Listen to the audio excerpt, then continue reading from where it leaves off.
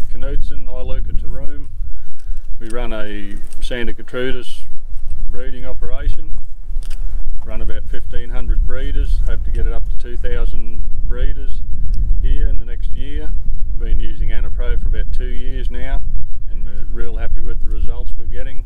We've increased the calving percentage on the preg test from 80% up to 95%, and we hope this year we can continue that again. We sell weaners straight off their mother. The weaners are in the yards for 3 to 5 days before they get drafted and trucked away.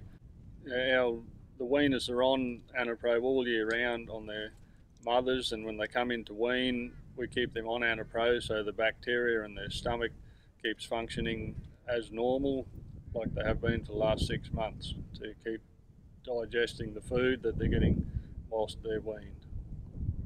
And we've found that they've increased weaner weights 20 to 30 kilograms up to weaning, and more kilograms means more dollars in the pocket. This year we've had a pretty dry season. The cattle have been on Anapro every day of the year, and their condition is holding considering how much rain we've had and grass body we've got. All the maiden heifers look very well considering, and real happy with the look of the cattle and the condition they're holding. Yeah, I would highly recommend Anapro to anyone in our area. The cattle look great.